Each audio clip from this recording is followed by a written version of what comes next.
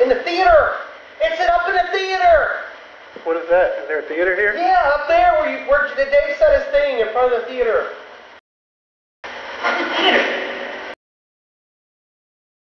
Yeah, I'm sorry. Oh, okay. His name is Michael. I don't know if he's saying. Yeah, we can hear you. Yeah, We can hear you, hon.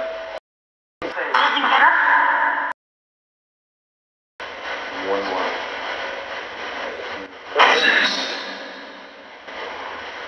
Oh, that? I don't know, man. That was a man, too. Who was that? Who just said that?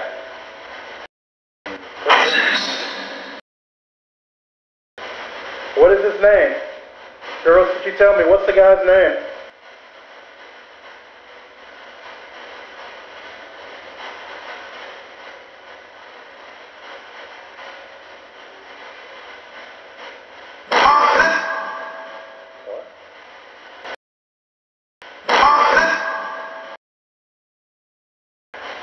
I want to talk to the man in here. I want to know who you are.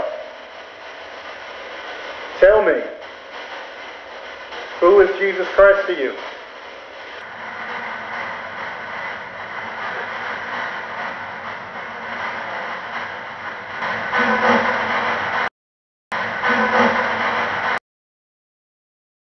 So we said 10. There's 3 of us and 7 of the other people. What do they look like?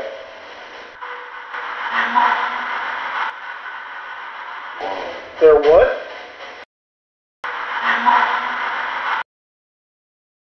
Are you religious? Okay. Okay. I'm going to ask you something. I want a yes or no answer. This is to the man. Are you a human spirit?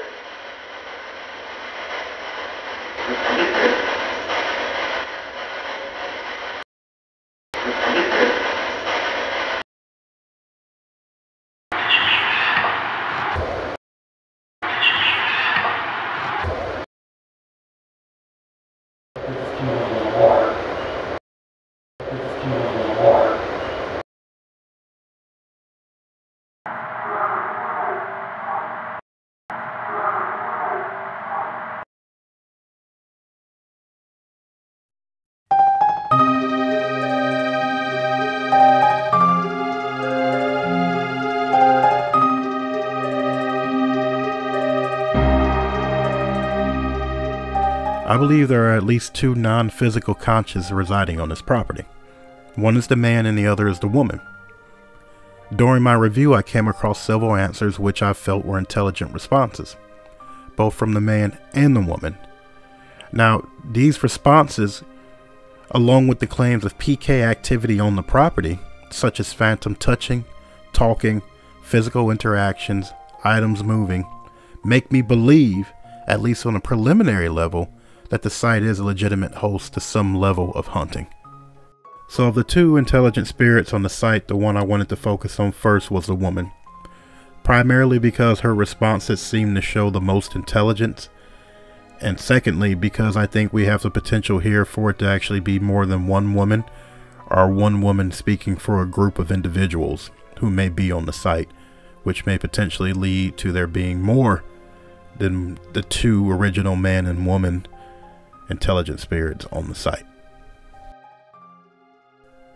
Now, the reason that I believe that the spirit of a woman here is somewhat intelligent or shows signs of being mindful or conscious of us being there is because a few responses that we got during the portal session showed a very detailed, intimate understanding of what we were asking of her. One of the main responses that I found really most interesting was when, in speaking to her, we asked her, can you tell us what the people look like here?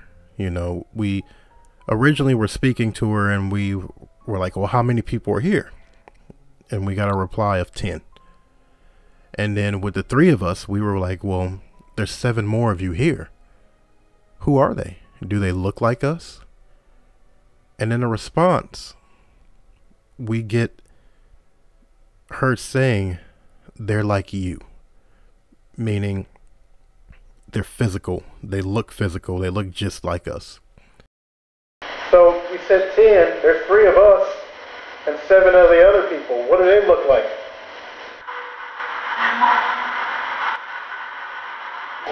They're what?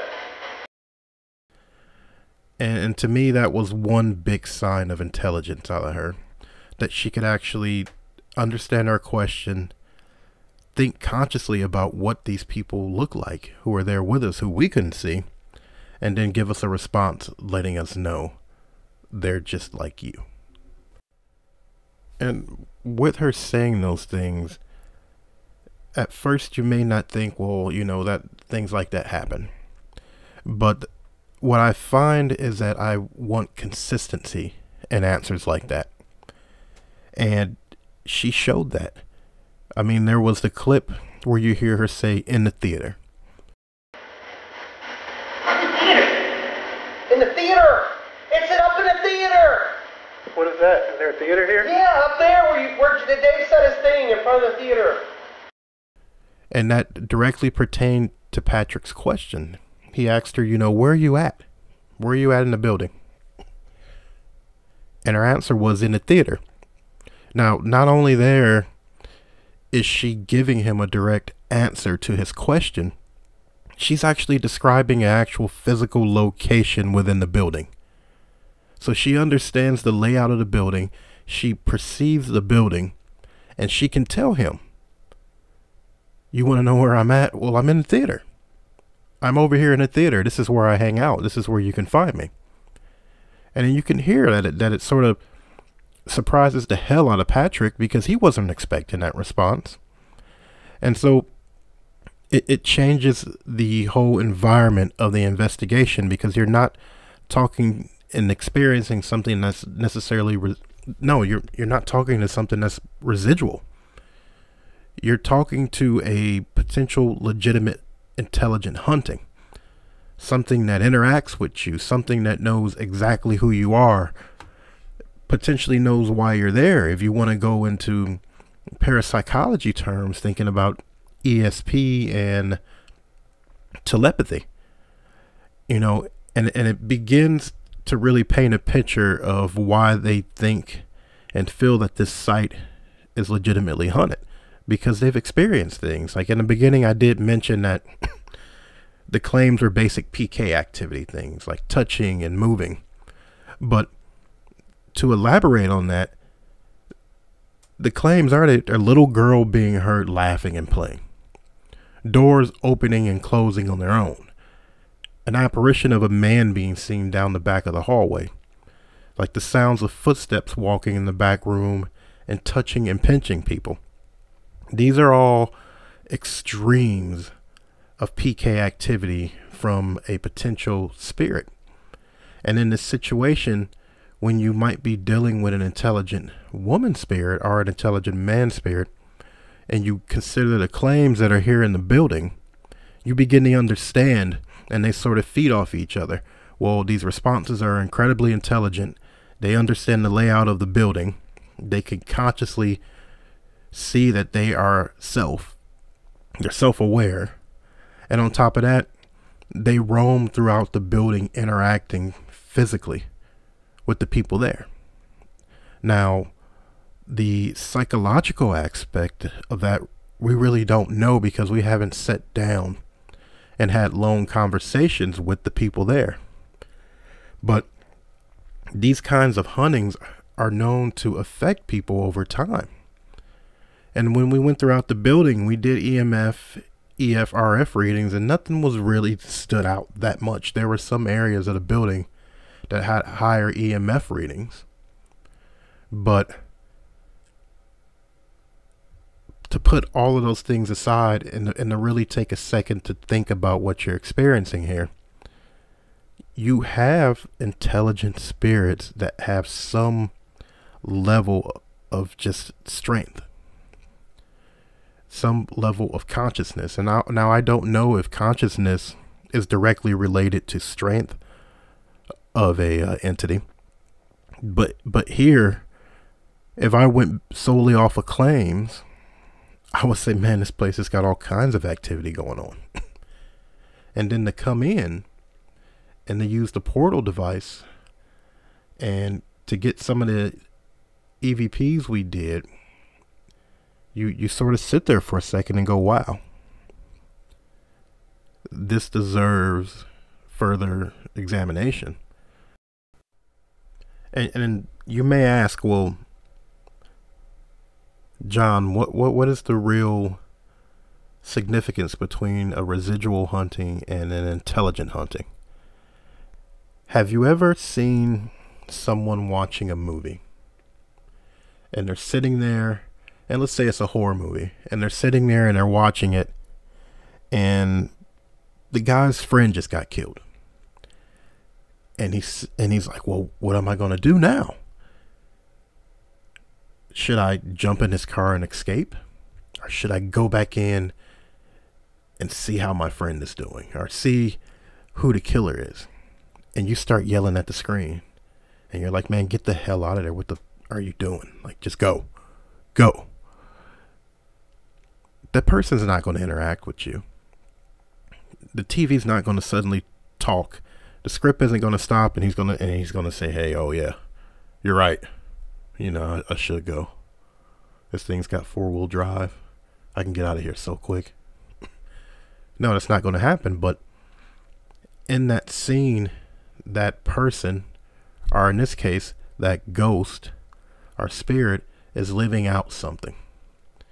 Now, it goes further into depth than that. I mean, typically with residual huntings, it's a matter of like a skipping record. Things just repeat. Images repeat. Like the footsteps I mentioned in the claims, that could be residual hunting in some ways. But when you want something to prove to you that, hey, this is really a legitimate intelligent hunting, you want one-on-one interaction. Talking to the TV is not one-on-one interaction. It's you talking to yourself, basically. The TV's not going to listen. But one-on-one interaction is a back and forth conversation between two mindful, self-aware people. And in intelligent huntings, that's what you want to see. Because residual huntings, to me, are more indicative of like a natural occurrence that just happens within a site. It's like you're putting a stereo jack into history, and it's playing back for you. The residual huntings vary from intensity, but they can't be on command. They just sort of happen when they happen, based on probably some environmental condition or just something we haven't been able to measure yet. But when an intelligent hunting, you know you have one-on-one interaction with a spirit. And from a technical investigation standpoint, we have to rely on things like the S-Box, digital recorders, you know, REM pods, your EMF, EF, RF meters, and just general review. Now, if we had a psychic medium on the site, which we 100% need to do, then we're really getting somewhere, because what we have now, excuse me, is substantial. It's good stuff, because we thought she gave us a name of like Sarah. Who was the girl who said hello to us?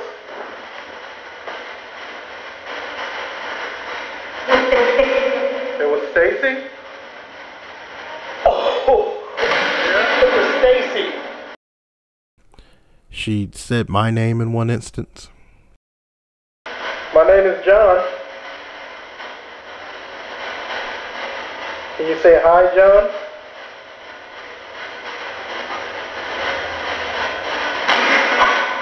Oh my God, she just said hi, John. Yeah, that sounded like it, didn't it? That's it, buddy. She nailed it. Thank you. That was beautiful. She's responding to Patrick, telling him where she's at. They're talking about us and who we are. They're telling us what they look like and more. So with something that intelligent, if we get a psychic medium, a medium psychic on that site, that interaction between those two could be something phenomenal. They can back up our claims, and the information that they'll get from each other will really put a strong foundation into what we get. And then from there, you know, we can start looking at history and things like that. But I got off track a little. But with this woman, I really do believe she is intelligent. You know, as I said before, this is preliminary. This case is something I would probably want to do at least 2 more times to build up sort of a case study on the site. It's interesting. Before I go and talk about the man, which I've done a little, but not a direct conversation about him, I wanted to speak to one response that we got. There's a clip where we get a woman or a child saying they can hear us. Yeah, I'm sorry. His name is Michael. I don't know if he's saying. Yeah, we can hear you. Yeah, We can hear you, hon. Now, based on her intelligence and the responses we've gotten already, I have to begin to consider, is she speaking for a group? Is this another woman speaking? Or have we been speaking to multiple people within the site? And if they're speaking for a group, that further goes to give support to the original question when she says, well, they're like you. Well, there's 3 of us, 7 of you. So now we have this continued conversation along with validation of what she's saying and substance to support it. Now, who are the other 7 people? I believe there's a woman. I believe there's a man. And then the rest we don't know much about. Now, if we continue to go back to the site, we're looking at situations where maybe on certain days at certain times, based on how we present ourselves to them or just what's going on in the environment, these additional individuals speak up. It could also be a situation where these individuals don't want to speak, but they interact in some other way. The little girl's laughing and playing, the door is opening, people being touched and pinched. Maybe this is how they communicate. Even to go so far as to say the footsteps. So this is where I begin to think, and the case study starts to build. Are we dealing with 2 intelligent beings or 7? And when you get responses like this is why you have to really see, can we go back?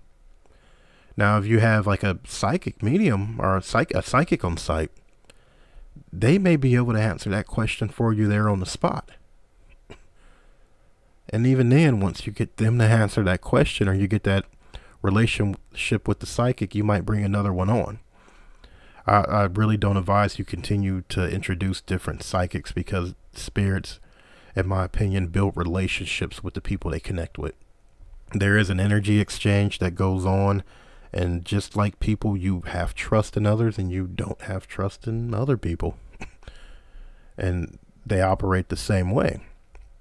But to really close this little section out about the multiple individuals that might be there, we need to go back and play these clips and ask them, how many of you are here once again, and can some of you introduce yourselves? I have other pieces of evidence that I just don't post because I don't think they're strong enough to put out. I may try and put some of those here inside of his commentary, because there are other things that were said and more context to the questions we asked. So we'll see. Now, when it comes to the man there, I'm not so sure as I am with the woman that he may be intelligent. Some of the responses he gave were vague and fairly indirect. Some were direct, but more indirect than direct. He popped up a few times where his voice came through, sort of wondering, you know, what the hell is this?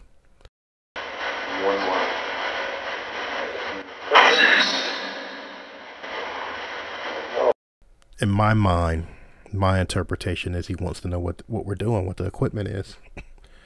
We get him replying regarding do you believe who Jesus is, and we get an answer if he's nothing to me. To I want to talk to the man in here. I want to know who you are. Tell me, who is Jesus Christ to you?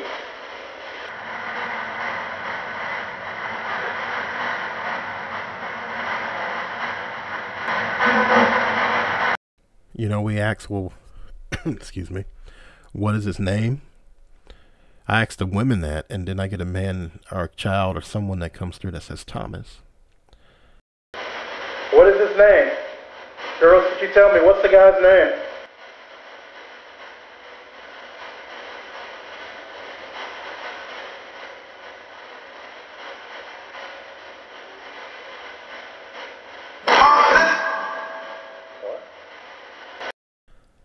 And there were additional questions that he answered, but for the most part, when we were running the S-Box session, he would interject.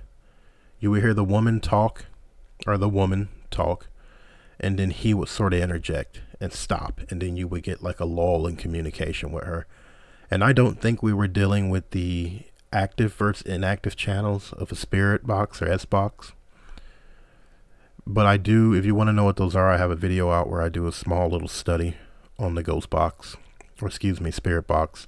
Basically, your inactive channels are the channels where you're not picking up radio stations. Your active channels are when you have radio stations in.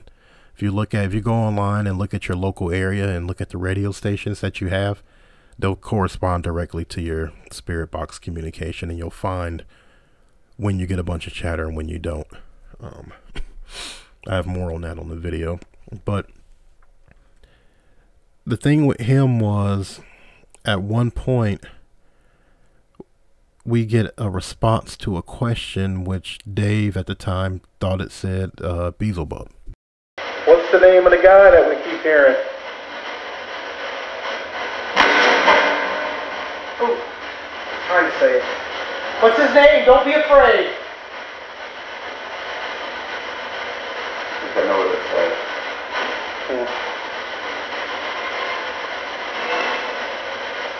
Dave, when you review this camera, this audio, does that three-syllable word just say Beelzebub?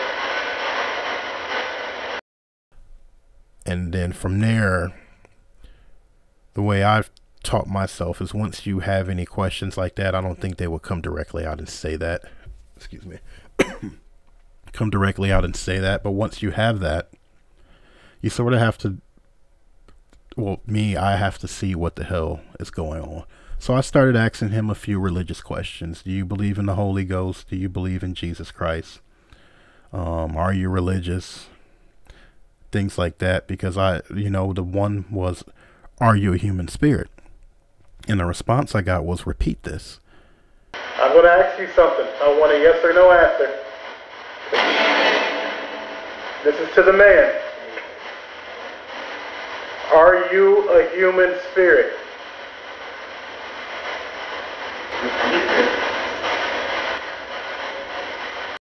Quite honestly, I don't know how to interpret that response. But anyway, so I wanted to press him on his spiritual beliefs, because I want to see how he might respond if he is something malevolent versus if he is just your everyday Joe. I do think at this point he's just a normal man. You know, a lot of times we confuse malevolent for just disgruntled, or a person's personality. More often than not, what you're dealing with is a person's personality, or a spirit's personality, not something malevolent. But we pressed him on this issue, and we did get some responses. I'm still not sure. I do think he does have some level of intelligence, but he does not speak. Patrick actually has a thermal camera picture of him that we believe is of him, as that there's like a shadow figure in one of the back hallways. This is another situation for verification where you have to repeat the site. You have to go back again, maybe for a final investigation, to really see what you're dealing with. It also is a situation where if we had some kind of a medium on us, it would have helped. But that is the life of technical investigating. I work with some mediumship, but I have not been doing it lately. So overall, I think the man has some level of intelligence. I do think he is conscious in some way, but he simply chooses not to talk. He could be a guardian spirit in some ways. He could be just another one of the 7 who are there. That's something we need to look into. So overall, I do think that if I had to go with which of the 2 are the most intelligent and conscious, it is the woman.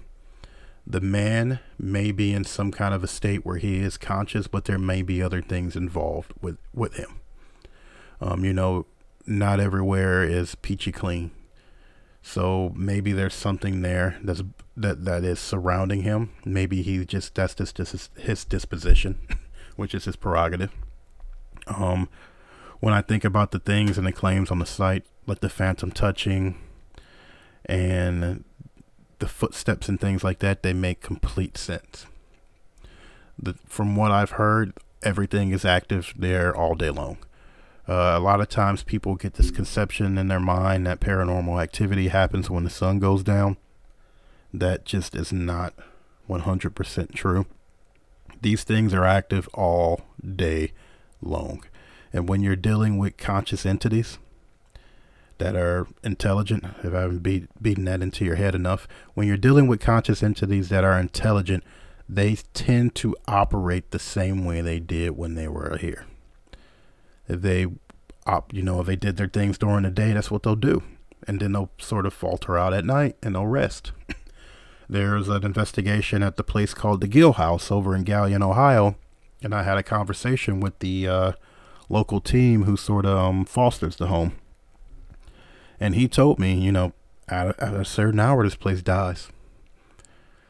Now, if you believe that at a certain hour, certain things start to come up, sure.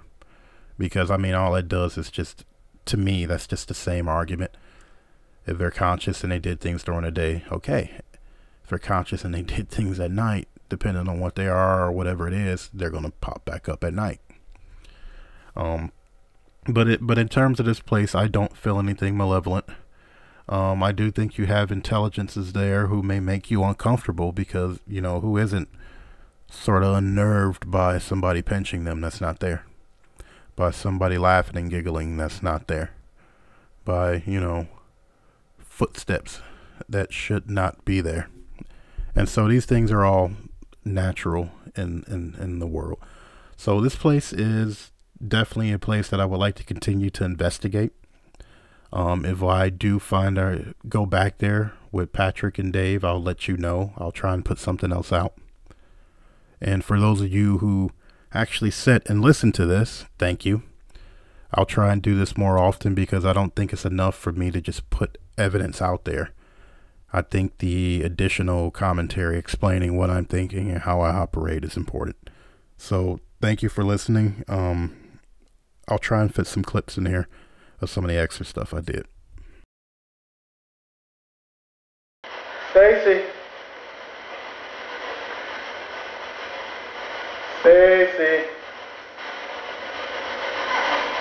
What? Dude, that was pretty cool. That was an absolute... Hi. Are you lost? Are you searching for Mike? What?